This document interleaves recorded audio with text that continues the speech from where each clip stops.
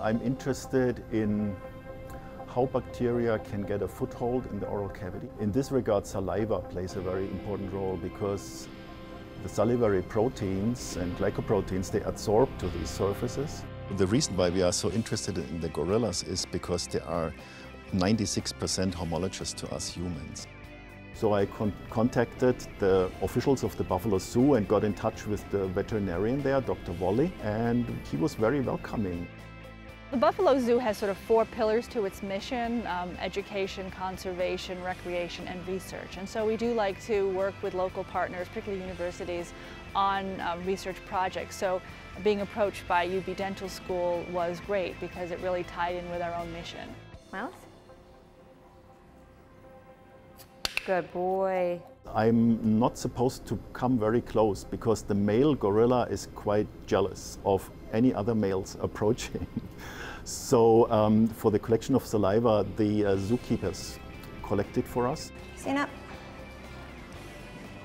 Good girl. They just have to get the gorilla to agree to open its mouth, allow the swab to be placed in the mouth.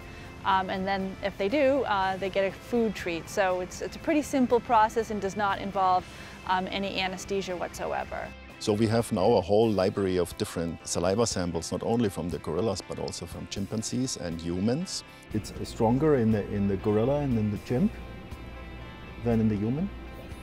Oh, that's very interesting. Initially, our hypothesis was that the saliva and the composition of the salivary proteins would be extremely similar to us humans with maybe only minor differences. But we were surprised to see that the saliva of both gorilla and chimpanzee are more similar to each other than to our human. Now we are going into nutrition, we're going into evolution, because we're seeing all these differences and similarities, and we're trying to connect the dots. Our studies may also be beneficial to the animals. You can take saliva as a window to their body's systemic health. I think we will learn a lot, not only about dental oral disease, but maybe about general medical infectious diseases, just through spit.